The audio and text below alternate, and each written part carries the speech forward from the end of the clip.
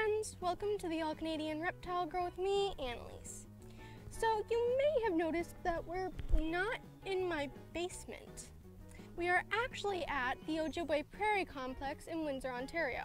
We are hoping to have an amazing herping adventure, fingers crossed. And I'm going to start with this log pile right here. Let's get to it.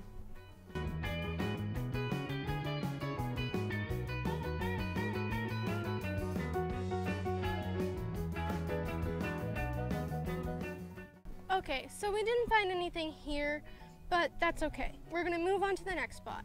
But whenever you're doing anything like this, you always wanna make sure that you put everything back the exact same way it was when you got there. Because you never know, you might have just destroyed someone's home and you wanna make it nice for them when they get back. Today's plan is to explore the various parks looking for reptiles and amphibians, or any other critters that we can find. The Ojibway Prairie Complex is a 350-hectare complex made of 5 parks and nature reserves. Ojibway Park, the Tallgrass Prairie Heritage Park, the Black Oaks Heritage Park, Ojibway Provincial Nature Reserve, and the Spring Gardens Natural Area. It is also part of the Detroit Wildlife Refuge, making it the only international wildlife refuge in North America. Okay, so we are here at the Tallgrass Prairie Heritage Park. The Tallgrass Prairie used to cover almost a quarter of all of North America, but now it only covers less than 0.5%. The Tallgrass Prairie ecosystem is home to thousands of plants, animals, and insects, and is right now a globally endangered ecosystem.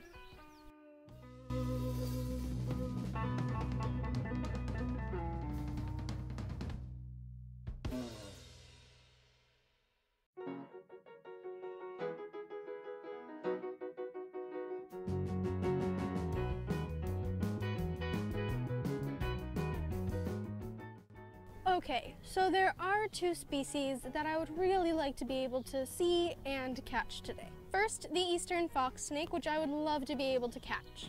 And then, of course, there's the genetically distinct population of Massasauga rattlesnakes. I would love to see one of them, not handle it. I don't think I would like to risk getting bitten by them. But of course, I'm happy with anything that we catch.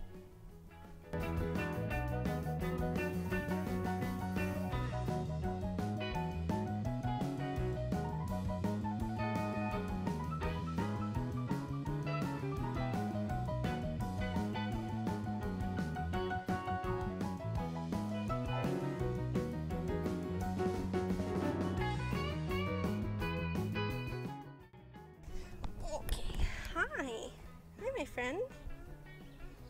Okay, so we just caught this common garter snake. We can tell it's not a Butler's garter snake, which is endangered because of the stripe along the side is on the scale rows 1, 2, and 3, which is the scale rows that the stripe would be on for a common garter snake, which is this species. We can also tell that it's not a ribbon snake because of the size of the head and the coloration. It has little black lines along its lip. That tells me it's a common garter snake and not a ribbon. And it does not have a white dot in front of the eye like a ribbon snake would. Let's put him back and see what else we can find. All right, little one, go on. Hey, you're free. Bye. Gonna go away? Good boy. Mm-hmm.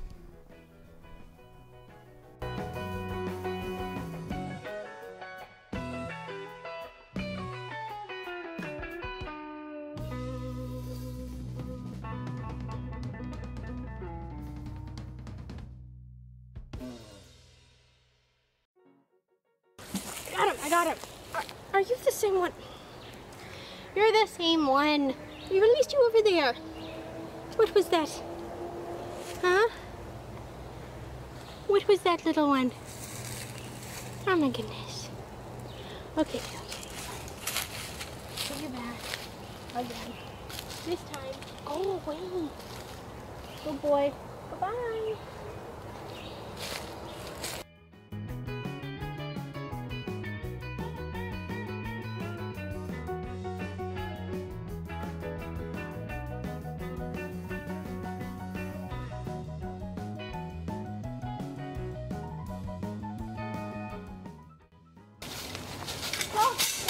frog. Look at that frog. This is why I wanted to wear boots.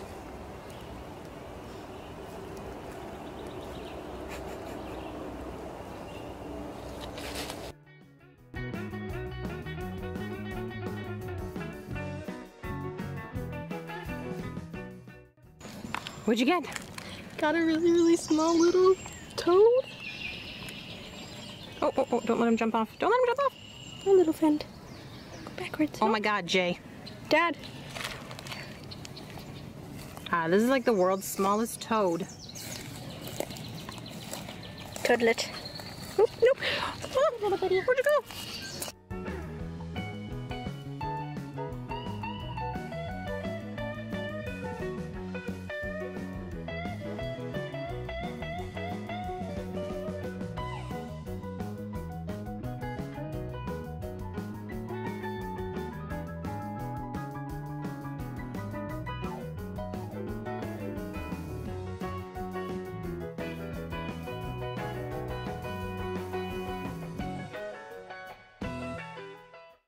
It's a little hurt vole.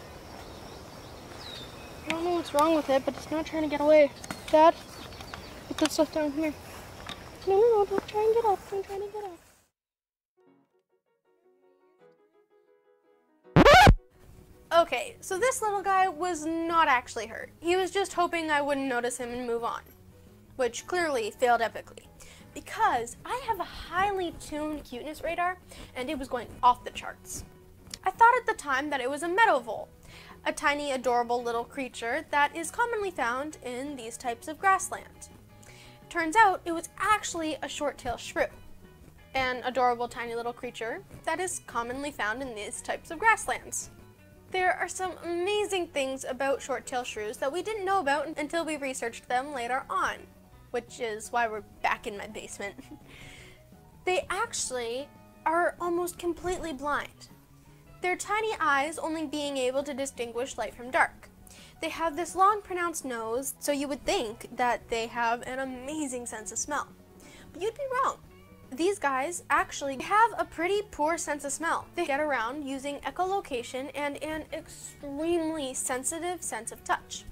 If you listen closely, you may actually be able to hear him clicking away. Hi, sweetheart. Oh my goodness, you're making the cutest little noises I think I've ever heard. You're okay. You're okay. Come on. His fur was impossibly soft. I can't even describe it. It was hard to tell when you were actually touching this guy. He was just that soft. And he was so cute. Another amazing thing about these guys that I had no idea about when I picked them up is that they are venomous. Oh my goodness. Ow, don't bite me. Biting's bad. People don't bite. Yeah. Oops. Whoops. Whoopsie. Venomous mammals. Who knew? Their venom isn't really that harmful to humans, but it does make for a pretty painful bite. Thankfully, the nip I got from this guy didn't break the skin. So, we're all fine. Do you want to go back, little fella? I bet he does. All right, go home. No. There's your home. Goodbye. Go on, cutie.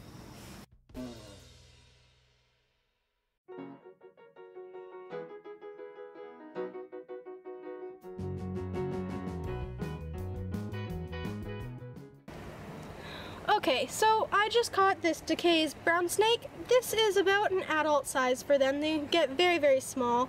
I found it underneath a piece of metal, old metal that was over in the grass. These guys feed on snails, slugs, earthworms, and they often come out in the afternoon to eat. And since there were a bunch of snails underneath that piece of metal, that's probably what this guy was doing.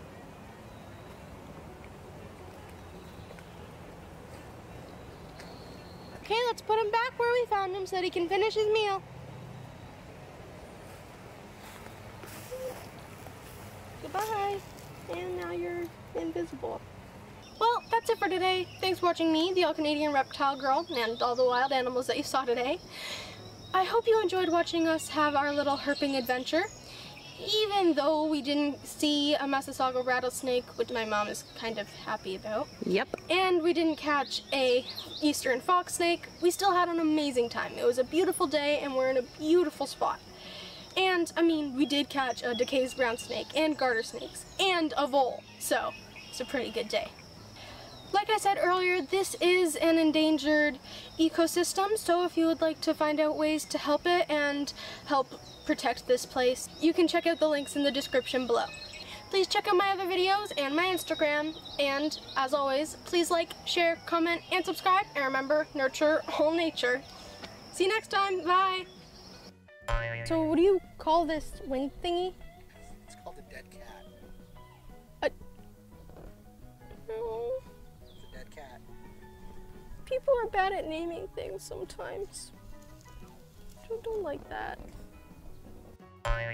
I don't get the appeal of hats. Like this, I don't like how you can't see the sky out of the top of your eyes. It's just, I don't like hats. And you're wearing the most blinged out hat ever. Let's look at this hat for a second here. What is that exactly? Can you explain? Bass Pro Shop. It's a Bass Pro Shop hat from when I was Who little. picked that hat? Did you pick that hat? I think it was actually Alex's. I think you might be right. Yeah. Okay. Well, we'll blame it on your sister then. Yeah. Annalise, what are you doing? Putting calamine all over my legs and like every bit of exposed skin because I'm the only one that got bitten and they went everywhere. I don't think I got bit once. Please stop bragging. Mom, did you get bit? No, I did not. I don't think so. Why'd you get bit so much? That must be delicious. It's a curse. Nice.